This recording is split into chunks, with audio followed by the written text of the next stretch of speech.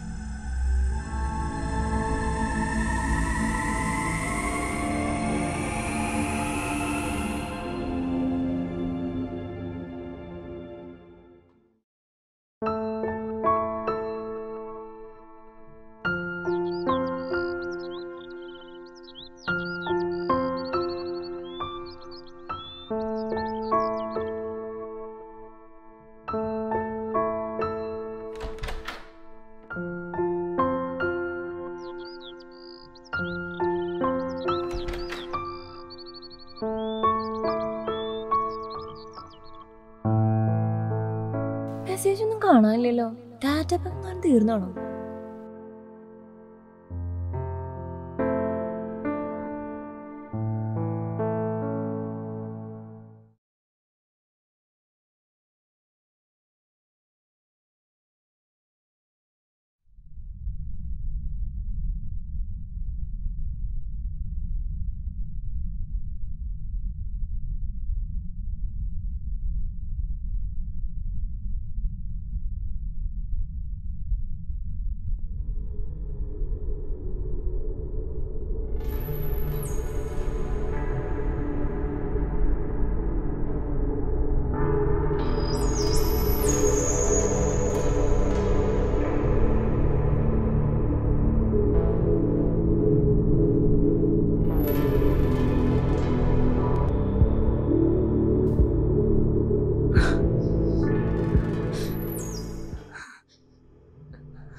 ലക്ഷ്മി, നീ ഈ വീഡിയോ മുഴുവനും കണ്ടല്ലോ. ഞാൻ എത്രമാത്രം കഷ്ടപ്പെട്ടെന്നറിയോ ഈ വീഡിയോ ഒന്ന് ഷൂട്ട് ചെയ്യാൻ. ഇനി ഇത് ഈ ലോകം മുഴുവനും കാണണ്ടേ? വേണ്ടേ?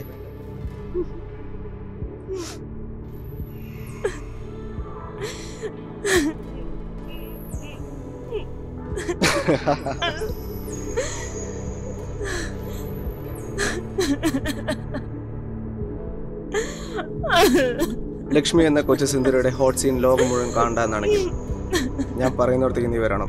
ഞാൻ പറയുന്ന സമയത്ത്. അഥവാ ഇന്ന് 10 മണിക്ക് നീ എത്തിയില്ലെങ്കിൽ 11 മണിക്ക് ഈ വീഡിയോ ഇന്റർനെറ്റ് വഴി ലോകം മുഴുവനും കാണും. Okay, by.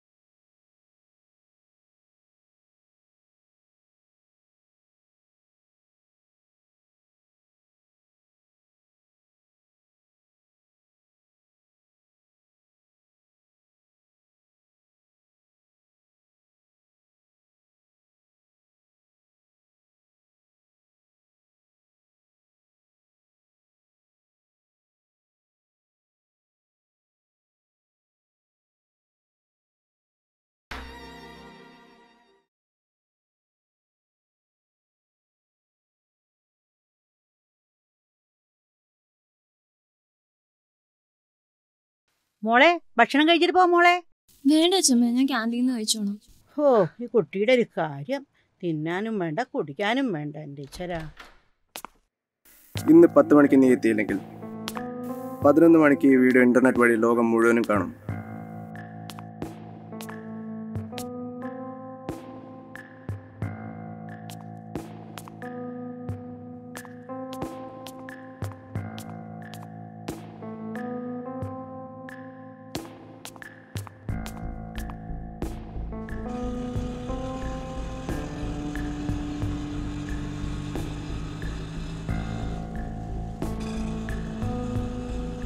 എങ്ങോട്ടാ പോണ്ടത്?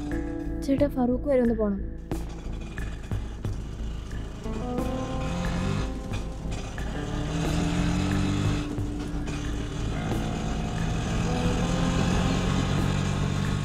ഇതെങ്ങനെ അവനെ കിട്ടി?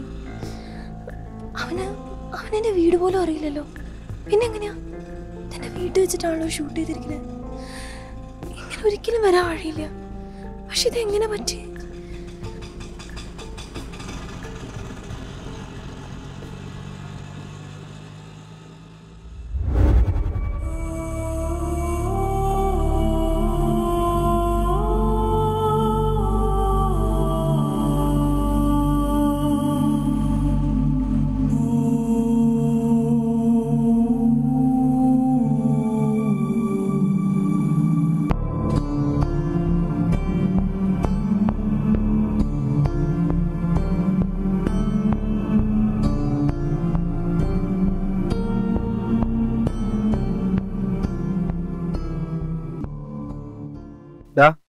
അവള് വരുന്നുണ്ട്. എടാ, ഒന്ന് രണ്ടിലൊന്ന് തീരുമാനിക്കണോ? അല്ലെങ്കിൽ മേലാലി പരിപാടിക്ക് കരുത്. എടാ, അത് വേണോ? ചെല്ലടാ, അവളോട് പോയി പറ. നീ കീതാ.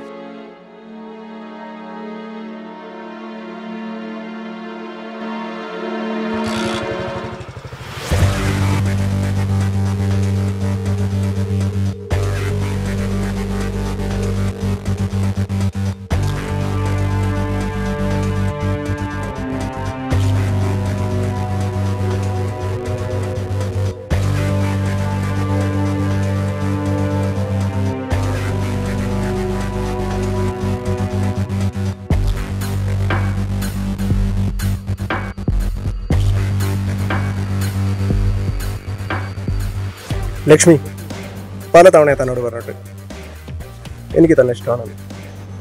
കോളേജിൽ വരുന്ന എന്നെ തന്നെ കാണാൻ വേണ്ടിയിട്ടാ.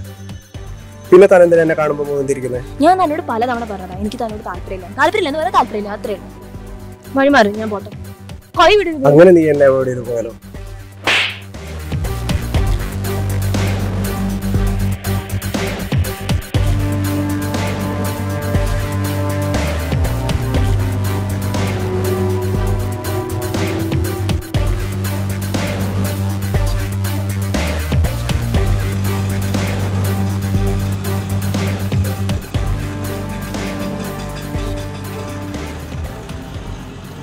മൊബൈലിലാണല്ലോ മോളെ.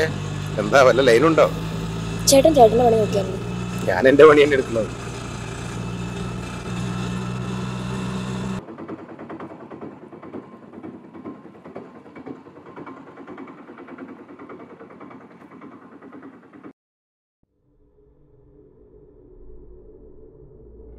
ഈ സ്ഥലം എത്ര പന്തിയല്ലോ മോളെ.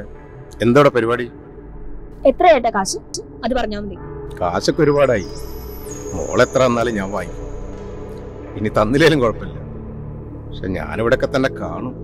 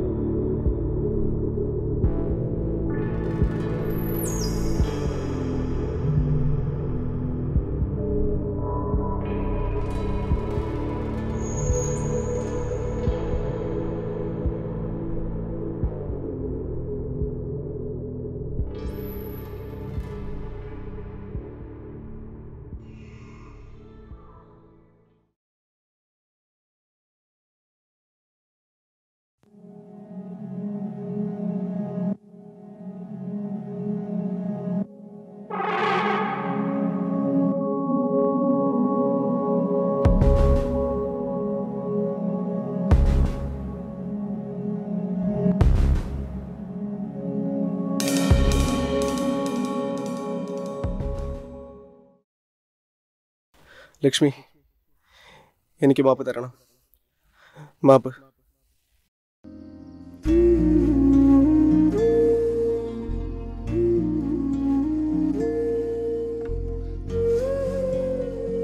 മോള് മാപ്പ് തരണം. പൊറുക്കാനാവാത്ത തെറ്റാണ് അവൻ നിന്നോട് ചെയ്തത്. എന്നാലും ചോദിക്കുകയാണ്, ഞങ്ങളോട് ക്ഷമിക്കില്ലേ?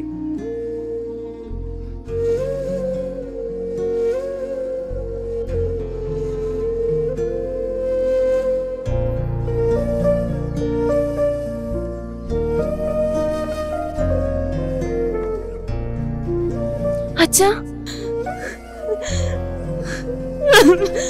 അച്ഛൻ ഞാനൊന്നും അറിഞ്ഞിട്ടില്ല. അച്ഛൻ ഞാനൊന്നും ചെയ്തിട്ടില്ല.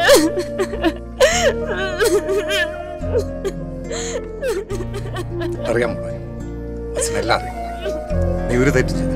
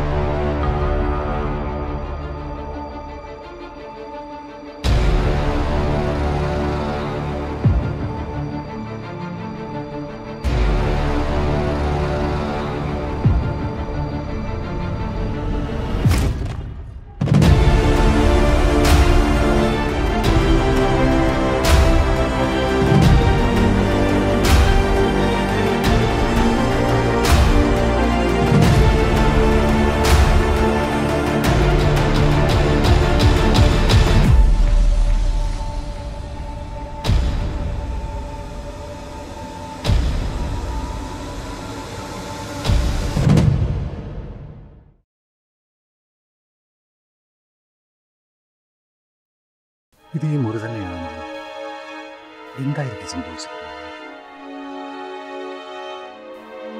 അവൾക്ക് എന്തെങ്കിലും അബദ്ധം പറ്റിയതാണോ?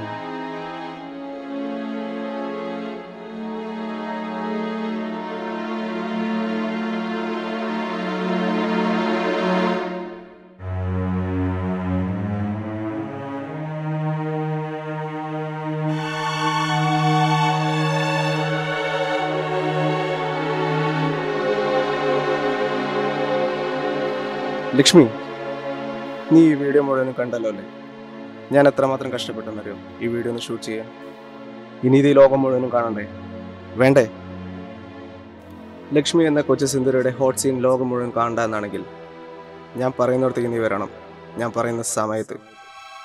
അഥവാ ഇന്ന് 10 മണിക്ക് നീ എത്തിയില്ലെങ്കിൽ 11 മണിക്ക് ഈ വീഡിയോ ഇന്റർനെറ്റ് വഴി ലോകം മുഴുവനും കാണും. Okay, by.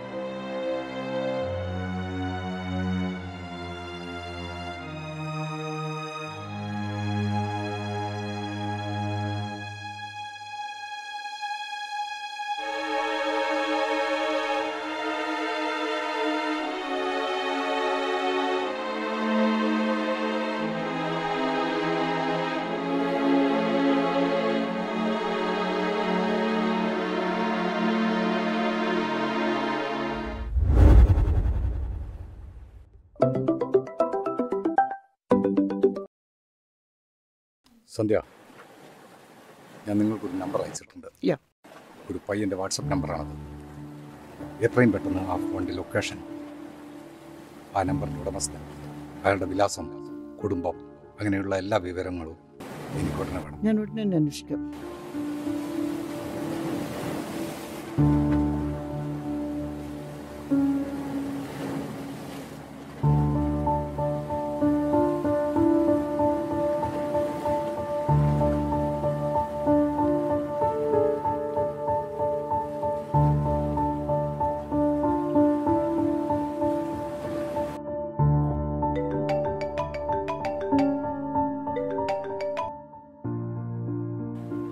ആ രവി, എന്താ സാർ? നീ ഒരു ഓട്ടോ ഡ്രൈവർ വേഷം മാറി ഓട്ടോ എടുത്ത് ഉടനെ എൻ്റെ ഫ്ലാറ്റിൻ്റെ താഴെ എത്തണം. അല്പം കഴിഞ്ഞ് എൻ്റെ മകൾ ഫ്ലാറ്റിൽ നിന്നും ഇറങ്ങി വരും. അവൾ നിൻ്റെ ഓട്ടോയിലേക്ക് കയറാവും. പറഞ്ഞ സ്ഥലത്ത് തന്നെ കൊണ്ടുപോയി ഡ്രോപ്പ് ചെയ്യണം. പ്രത്യേക കാര്യം ശ്രദ്ധിക്കണം. അവൾ നിൻ്റെ ഓട്ടോയിലേക്ക് കയറാവും. സാറിൻ്റെ മോൾക്ക് എന്തെങ്കിലും പ്രശ്നം? ചെറിയൊരു പ്രശ്നമുണ്ട് സാർ. ഞാൻ തനിച്ച് വന്നാൽ മതിയോ? മതി. ശരി സാർ. ഓക്കെ, ശരി ശരി.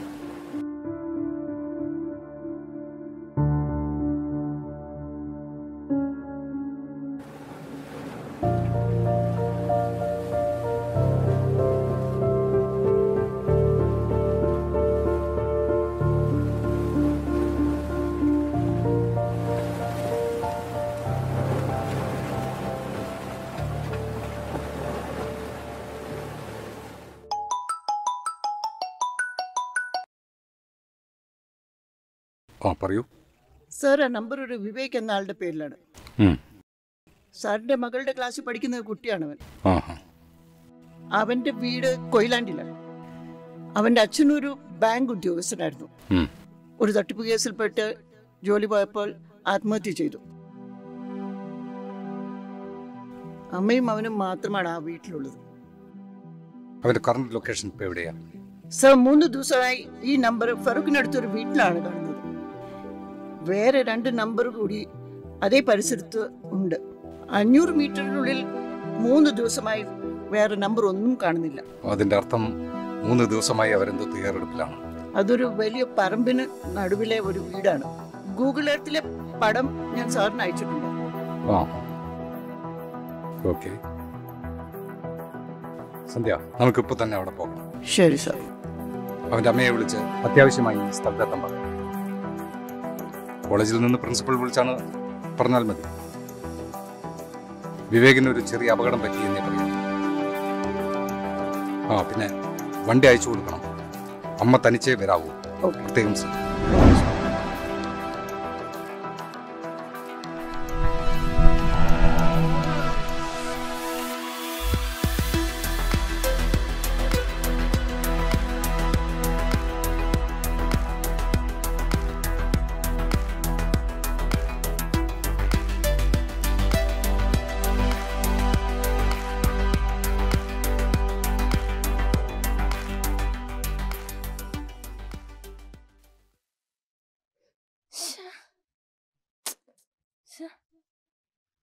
എന്താ നീ തിരയുന്ന? വണ്ടിയുടെ ചാവി അച്ഛാ. എങ്ങോട്ട് എത്ര നേരത്തെ? പ്രൊജക്ട് സബ്മിറ്റ് ചെയ്യണ്ടായിരുന്നു ഇന്ന്. ഇപ്പൊ തന്നെ ലേറ്റ് ആയി. എന്നൊരു ഓട്ടോ വിളിച്ചു പോയിക്കോ. ശരി അച്ഛാ.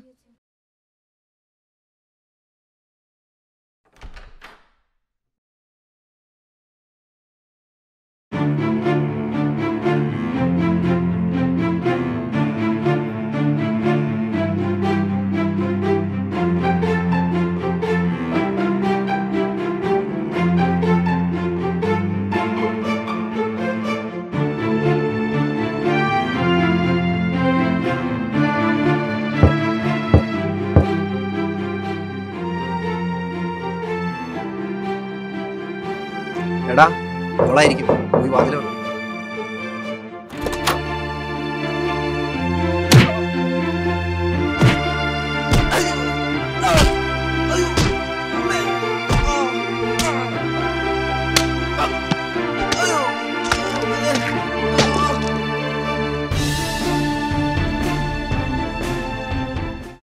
ബാങ്ക് ഉദ്യോഗസ്ഥനായിരുന്ന സുധാകരന്റെ മകൻ വിവേക് അല്ലേ? എന്താടാ നിനക്ക് നാക്കില്ലടാ? വേണ്ട മേഡം, അവനെല്ലാം പറയും. അവന് സമയം കൊടുക്കണം അല്ലേ വിവേക്?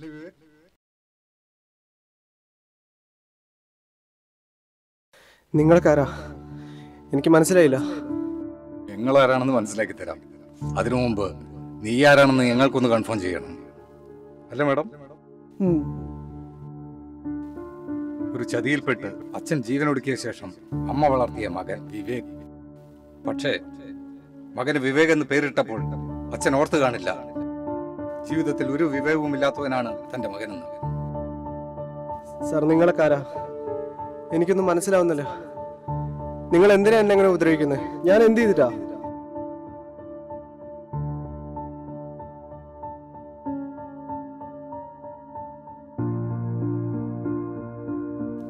ലക്ഷ്മി എന്ന കൊച്ചു സുന്ദരിയുടെ ഹോട്ട് സീൻ ലോകം മുഴുവൻ കാണണ്ടെന്നാണെങ്കിൽ ഞാൻ പറയുന്നിടത്തേക്ക് നീ വരണം. ഞാൻ പറയുന്ന സമയത്ത്.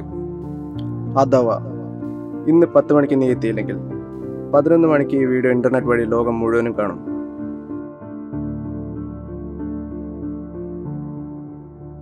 ഇപ്പൊ നിനക്ക് മനസ്സിലായി ഞാൻ ആരാണെന്ന്?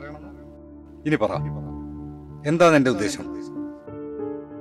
നീ ഈ വീഡിയോ എങ്ങനെ ഷൂട്ട് ചെയ്തു?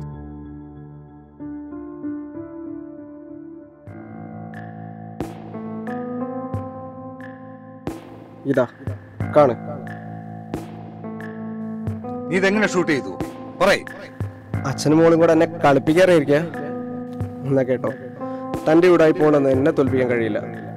ഒരുപക്ഷെ നിങ്ങൾക്ക് എന്നെ കൊല്ലാൻ വഴിയിരിക്കും, പക്ഷേ അതോടെ തൻ്റെ മോളുടെ ഭാവി തീർന്നു. എനിക്ക് വല്ലതും സംഭവിച്ചാൽ ഞാൻ ഈ വീഡിയോ സേഫായി അയച്ചു കൊടുത്ത എൻ്റെ സുഹൃത്തുക്കളുടെ ഒരു 10 പേർ അവരിത് ഇൻ്റർനെറ്റിലിടും. അതോടെ കഴിഞ്ഞടോ തൻ്റെ മോളുടെ കഥ. ആധുനിക സാങ്കേതിക വിദ്യ കലക്കി കുടിച്ചവരാണ് ഞങ്ങളെന്ന് നീ അടക്കമുള്ള പുതിയ തലമുറയ്ക്കൊരു അഹങ്കാരമുണ്ട്. പക്ഷേ നിങ്ങളെ അടിയോടെ വിഴുങ്ങാൻ മാത്രം അറിവും പക്വതയും കഴിവുമുള്ള പഴയ തലമുറയുടെ തണലിലാണ് നീ അടക്കമുള്ളവർ സേഫായിരിക്കുന്നത്. കേരള പോലീസിന്റെ സൈബർ സെല്ലിൽ നിന്ന് റിട്ടയർ ചെയ്ത ഒരു SP യോടാണ് നീ സംസാരിക്കുന്നത്. ഇത് സന്ധ്യ മേത്ത, പ്രസന്റ് SP. ഞങ്ങൾക്ക് എല്ലാ വിവരവും കിട്ടിക്കഴിഞ്ഞു. നീ ഈ വീഡിയോ അയച്ചിരിക്കുന്നത് ലക്ഷ്മിക്കും പിന്നെ നിന്റെ വീട്ടിലുള്ള കമ്പ്യൂട്ടറിൽ മാത്രമാണ്, അല്ലേടാ? നിങ്ങളുടെ മോൾക്ക് എന്നോട് പ്രേമമായിരുന്നു, ഒടുക്കത്തെ പ്രേമം. അതുപ്രകാരം അവൾ എനിക്ക് അയച്ചു തന്നായിരുന്നു ഈ വീഡിയോ. എന്നിട്ട് നിങ്ങൾ ആളുകളെയും കൂട്ടി വന്ന് എന്നെ പേടിപ്പിക്കുന്നോ? എന്റെ മകൾ അങ്ങനെ ചെയ്യില്ല. നീ പറ, നീ ഇതെങ്ങനെ ഷൂട്ട് ചെയ്തു? അത് മാത്രം എനിക്കറിഞ്ഞാൽ മതി. നിങ്ങളെ മോൾ ആരാണെന്നാണെങ്കിൽ നിങ്ങളെ നാട്ടിലിറങ്ങി ചോദിക്കും, അല്ലെങ്കിൽ കോളേജിൽ വന്ന് ചോദിക്കും. എടാ കഴിവേറിയുടെ മോനെ, എന്റെ മോളെ കുറിച്ച് എനിക്കൊന്നും അറിയണ്ട. എനിക്ക് നിന്നെ കുറിച്ച് അറിഞ്ഞാൽ മതി.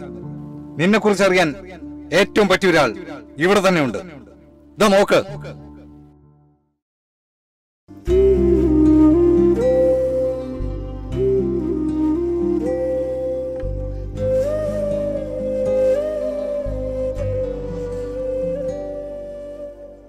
അമ്മേ,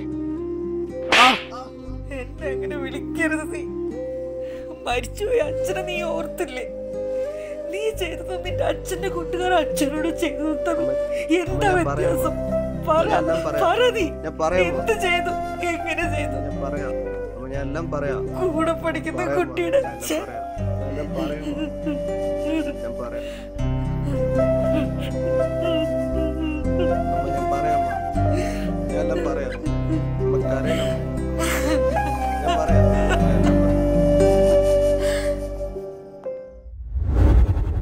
ലക്ഷ്മി എനിക്ക് ഇഷ്ടമായിരുന്നു, ഒരു തരം ഭ്രാന്തമായ ഇഷ്ടം. പലതവണ എൻ്റെ ഇഷ്ടം ഞാൻ അവളോട് പറഞ്ഞിട്ടും അവളൊന്ന് ശ്രദ്ധിച്ചതുപോലുമില്ല. ഒടുവിൽ 2-1 ഞാൻ അവളെ റോഡിൽ തടഞ്ഞു വെച്ചു. എൻ്റെ കരണത്തടിച്ച് അവളൊന്ന് പ്രതികരിച്ചപ്പോൾ ഞാനകെ തകർന്നു പോയി.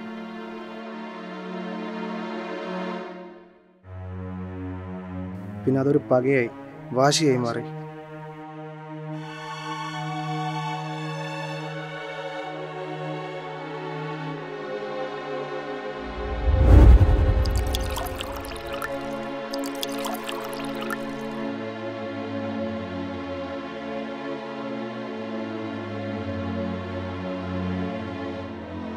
അവക്കിട്ട് ഒരു മുട്ടം പണി കൊടുക്കണം. അവൾ ജീവിതത്തിൽ ഒരിക്കലും മറക്കാത്തൊരു പണി.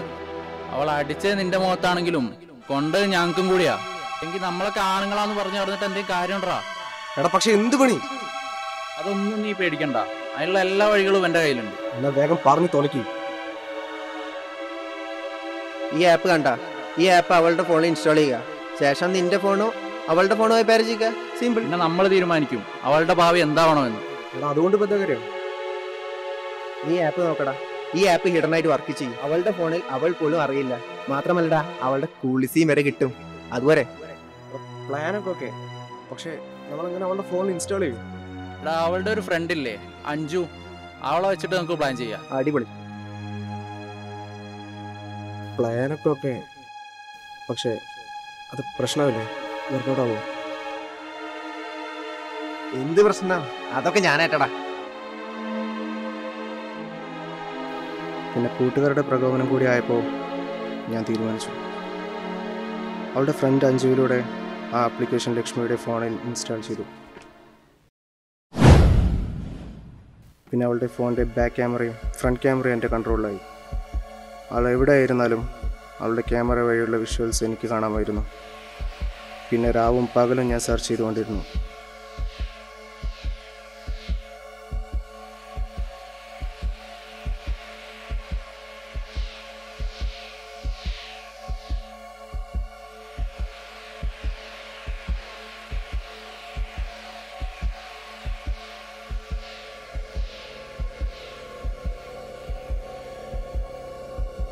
അങ്ങനെ ഒരു ദിവസം ഞാൻ സെർച്ച് ചെയ്തുകൊണ്ടിരുന്നപ്പോൾ അവൾ കുളിക്കാൻ പോവുകയായിരുന്നു.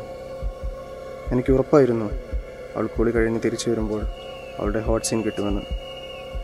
ഞാൻ പ്രതീക്ഷിച്ചതുപോലെ തന്നെ ആ ഹോട്ട് സീൻ കിട്ടി. അത് കാണിച്ച് ഭീഷണിപ്പെടുത്തുകയാണ് അവളെ ഞാനിവിടെ എത്തിച്ചത്.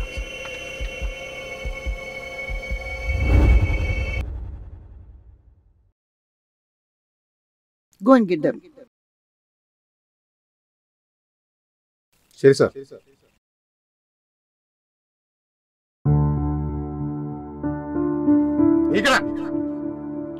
ഓരോന്ന് കാട്ടിക്കൂട്ടി വന്നിരിക്കുന്നുണ്ടോ?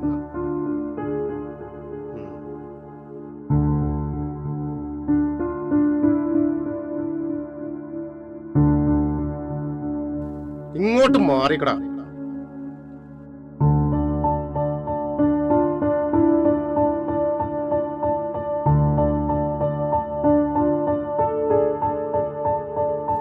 ഇവരെല്ലാവരും സ്റ്റേഷനിലേക്ക് കൊണ്ടുപോകല്ലേ? വേണ്ട, നമ്മളിവരുടെ പേരിൽ കേസ് എടുക്കുന്നില്ല.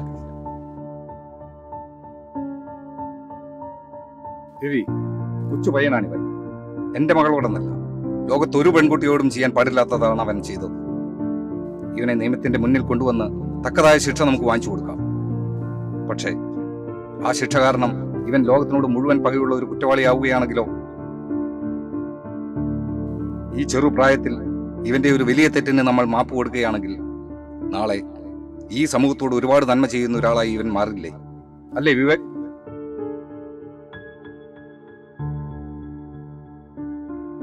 ഇനി നീ ശ്രദ്ധിക്കേണ്ട ഒരു കാര്യമുണ്ട്. നീയല്ല, എല്ലാ പെൺകുട്ടികളും. ഈ ഒരു സ്മാർട്ട് ഫോൺ ഉണ്ടല്ലോ, കുറച്ച് നമ്പറുകളും കുറച്ച് ചിത്രങ്ങളും വീഡിയോയുമുള്ള ചെറിയൊരു ചതുരപ്പെട്ടി മാത്രമല്ല. ഒരു പെൺകുട്ടിയുടെ കയ്യിൽ കിട്ടുമ്പോൾ ഇതിനകത്തൊരു ജീവിതമുണ്ട്. അവളുടെ വീട്ടുകാരുടെ സ്വപ്നങ്ങളും പ്രതീക്ഷയുമുണ്ട് ഇതിനകത്ത്.